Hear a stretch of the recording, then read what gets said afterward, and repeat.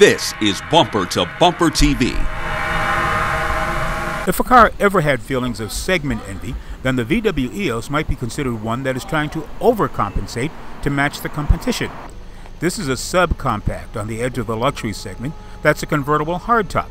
The other players in the niche are luxury offerings like the Volvo C70, the Mini Cooper convertible, the Chrysler 200, and BMW's 135 Si. So you can see there aren't a whole lot of players out there. On paper, the EOS claims seating for 4, but on a 101-inch wheelbase, you can imagine rear seat legroom and comfort will be at a premium, since some interior space is lost to accommodate the retractable roof system. Like most convertibles, it's heavier than expected at 3,500 pounds. The extra weight is to provide the stability usually associated with hardtops or sedans built on the same platform.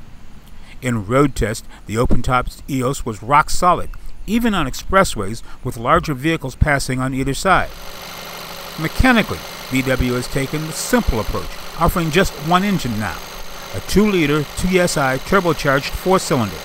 The plant delivers 200 horsepower and 207 foot-pounds of torque when using premium-grade fuel. It is worth noting that this is considered a super ultra-low emission vehicle. There is one transmission, a 6-speed DSG dual-clutch front-wheel drive gearbox.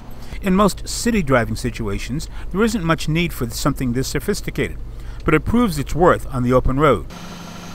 With 3 trim levels and 2 wheel options, the EOS is designed to provide a luxury level experience for the mainstream brand. If the Beetle soft top is considered an open car for the masses, then this might be considered the VW offering for the managers and entrepreneurs who are climbing the corporate and social ladder without getting too far from their comfort zone. This is Greg Morrison. We want to know what you think, so email us. The address is bumpertobumpertv@cs.com.